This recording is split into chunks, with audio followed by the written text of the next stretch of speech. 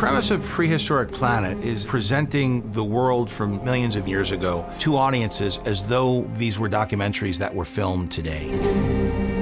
This series is trying to do all the things that we do when we make a big landmark natural history show, like a Planet Earth, filming it just like we would a natural history documentary. We're right on the cutting edge of discovery. There's also some weird and wonderful creatures that haven't even been published, so these are going to be real surprises to people.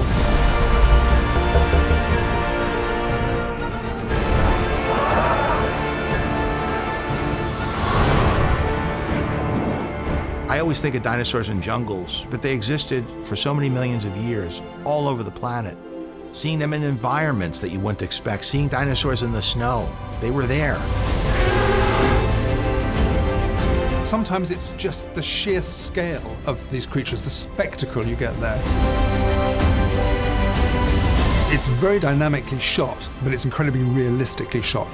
It's a kind of magic carpet ride into a world that's utterly fascinating and utterly extraordinary.